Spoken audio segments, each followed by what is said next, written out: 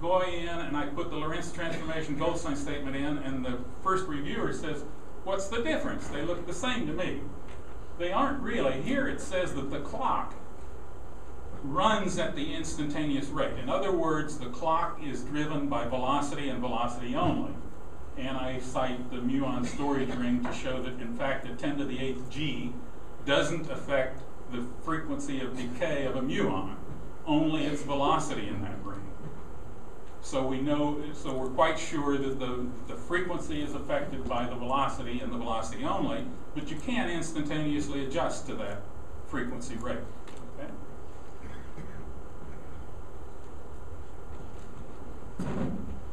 Okay. Again, we're probably a little out of order, but let's go ahead. And now that's okay. Let's go back to that one.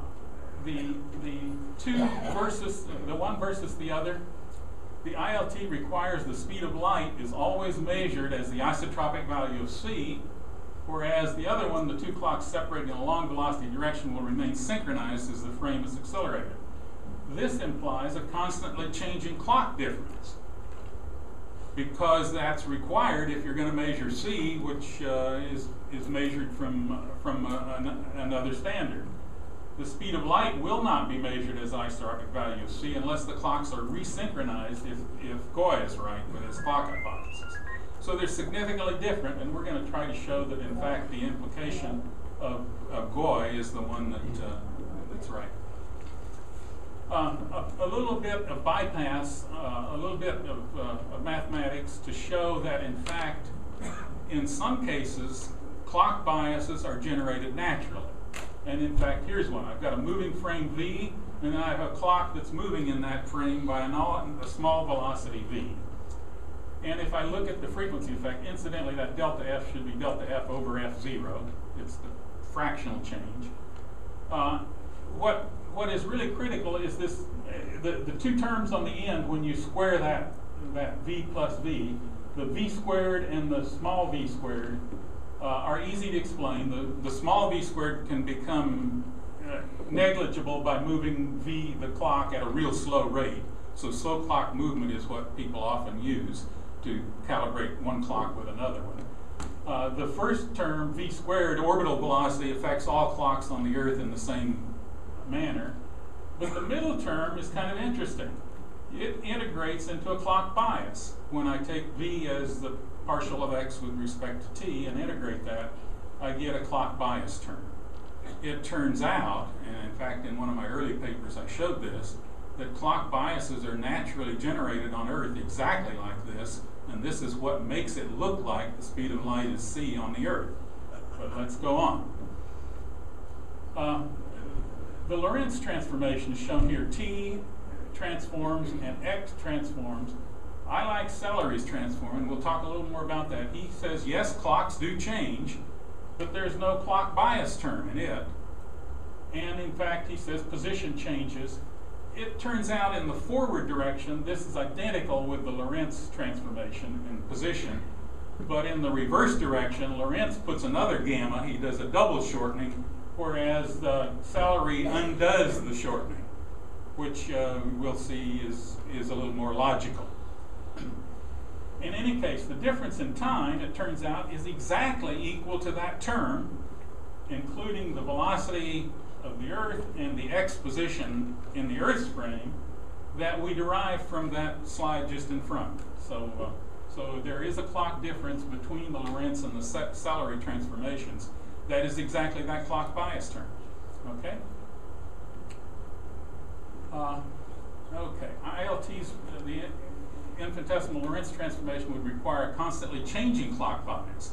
But we saw that clock bias was a function of velocity and position, not acceleration. And that's why this does not work, and that's why the ILT doesn't work. If you were to resynchronize your clocks, yes, you could measure the speed of light, because Einstein resynchronization, in fact, creates exactly that same clock bias. Okay? Just to give a little evidence for it, the GRACE satellite, Gravity Recovery and Climate Experiment, they put GPS receivers in those two clocks, and they send signals back and forth between them. And it turns out they used the GPS time time at transmission, time at receipt.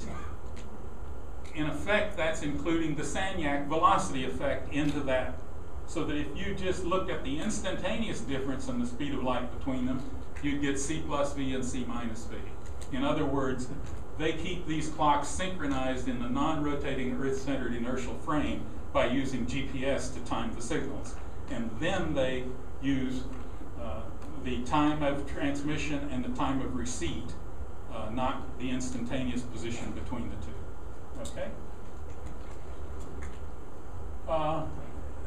Another effect, the Sanyang effect, which many of you are familiar with. The one-way Sanyang effect is claimed to apply in GPS measurements, and they claim it's the result of the Earth's rotation.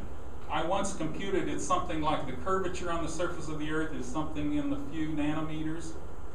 So that much curvature to create a big, huge 29-meter effect at the equator looks like it's stretching things. Let's look at it. Wang, in a very recent, I think 2003, constructed fiber optic gyros and showed that the Sanyang effect still applied without any area in the equation. Virtually all Sanyang equation you'll see includes the area, but if you retranslate that, you can put it in terms of the velocity of the moving fiber and the length of that fiber in the direction of the movement.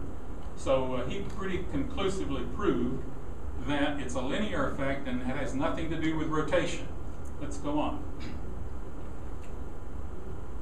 The GPS design document, I just point out that it says the distance has to be expressed as the receipt time, t sub r, minus the transit time of the satellite. So again, it shows the Sanyang effect is present in the design document to get the right answers in GPS. Okay? Here's that equation I was mentioning. Generally, the Sanyang effect, and it's a two-way Sanyang effect. Generally, when they rotate, they send the beam in opposite directions. In GPS, it's one way, and they managed to put it in a form that's pretty close to the original. It's only half as big because it's one way. They said it's 2 times omega over c squared times r sub a times r sub b. Well, r sub a is a vector from the center of the Earth to the receiver, and r sub b is the vector of the satellite signal path. And it turns out that's the area of that triangle that gets swept out as the signal moves from the satellite to the receiver. But Wang and al. proved that it was better written, the general case that applies not only when it's circular but when it includes no area, is that it's twice the velocity times the length over c squared. I can take the GPS form and put it into a form where I call the velocity of the receiver times the receiver's position in the along track velocity direction divided by c squared minus the velocity of the receiver again and the satellite position in the along track velocity direction over c squared. But then I could cancel that out by putting clock bias of minus v over vxr over c squared, which is exactly the clock bias that we showed difference between Lorentz and celery transformations. Now, we can't do that for all these receivers because they're all spinning in a different direction. So I can't put a clock bias in the satellite that will account for that. So we have to do a Sanyang correction in our navigation. But I can do that for the orbit because the orbital velocity is the same at all receivers. So let's go ahead. Okay, next claim. Ashby again, in what's generally referred to as the GPS Bible, claims that the sun's gravitational field is canceled because we're in free fall on the Earth. It's free falling towards the sun. Actually, what happens is the sun's gravitational field, the gradient of it, in other words, the difference of the satellite on one side of the Earth and the difference on the satellite clock on the other side of the Earth, is just enough different that if you integrate that till halfway or quarter way around the orbit, actually it's the whole upper half and the bottom half. If you integrate that, you change the clock bias exactly the right amount to counteract the fact that I'm not going in a straight line path. My velocity vector, my along track x distance, has changed direction. And it turns out in each case it's the gradient or the derivative with